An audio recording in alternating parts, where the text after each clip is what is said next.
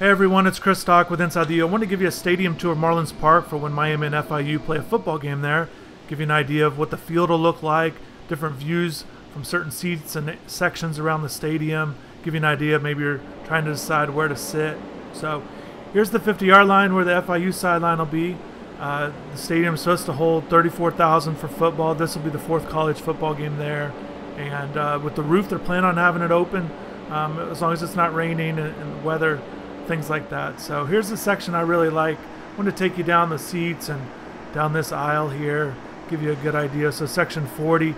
I think what's unique about it is most time people like the sideline view for football, and I understand and I get it, but I think one thing that's pretty cool about this section is you're right on top of the action. You can see right here with the goalpost, and the end zone just comes right on you, and you're also sitting up a little bit higher. So if you're kind of like that Madden video game player, maybe you get that view that you like when you play the game. So just a section to think about when you're considering getting tickets and walking around the concourse. Here's the Bobblehead Museum. Check that out. It's pretty cool with the stadium.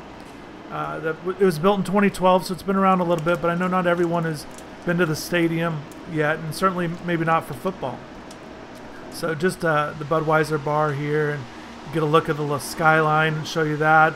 Obviously a little weather issue, but it looks really cool when it's a clear day. And obviously a lot of talk right now with the Orange Bowl. This Marlins Park was built on the grounds of the old Orange Bowl, and I know a lot of people still bothered by that and have great memories of the Orange Bowl. I certainly do. I remember covering games there until they stopped playing, and 2007 was the last season was there. So this is good. Gives you a nice little section, history, and pretty interesting stuff. And obviously they were able to do great things and had huge games there. They won 3 of their last 5 national titles were played at the Orange Bowl. So pretty cool to see that they're still being honored, and just kind of finishing up with the looks here, and another end zone, and right here at home plate with the baseball field gives you an idea of what it looks like. So hopefully you guys like the tour. Be sure to check out InsideTheU.com for more information on the team, the game, recruiting, the whole thing. And thanks again for checking out the video. Be sure to like, subscribe, the InsideTheU YouTube channel. Thanks again for watching.